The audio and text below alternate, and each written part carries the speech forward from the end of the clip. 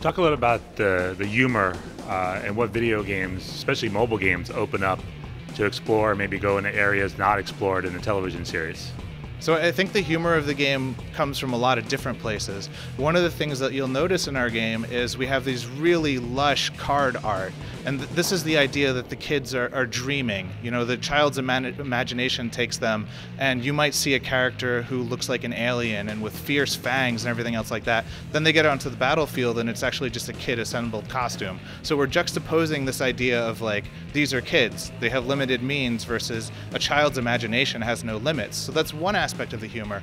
The voiceover recordings are done with everyone from the show, so it's all original there.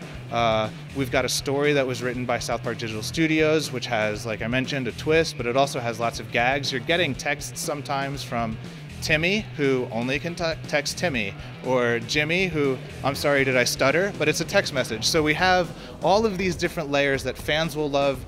We all, as developers, love the show, and we wanted to pay as much homage to the source material while also bringing something fresh to mobile, as you mentioned. So we've got that layer of the phone and also the way that the art and the kids themselves are different.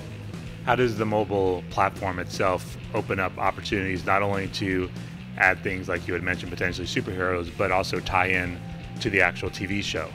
This is one thing that we're really trying to master, the tie-in with South Park and being timely.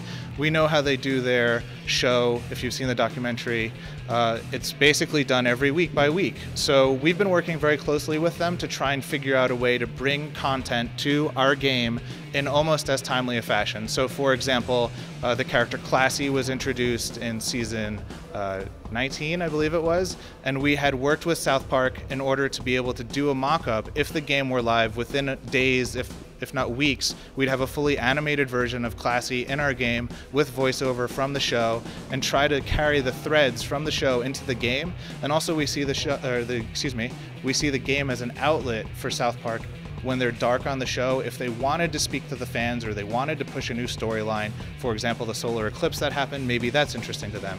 Or if there was some humorous angle to the hurricane and the damage, maybe there's a way to do that. But we're really just trying to be another outlet for South Park fans to really appreciate the depth of the show and the humor with it. And we're trying to mine 21 seasons of content after this season and also be as contemporary to whatever's happening as possible.